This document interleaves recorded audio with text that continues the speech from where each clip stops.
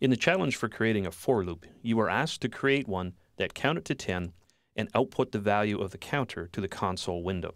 I'll demonstrate one way of performing this.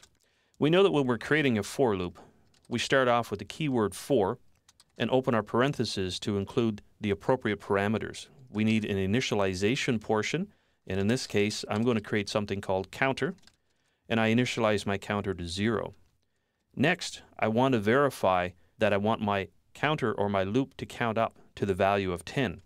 So I will put my conditional in that says counter less than 10, and then I will complete my for loop header signature by putting my increment portion of the counter plus plus. Once I've completed that, I can open my curly braces and then begin to write the body of my for loop.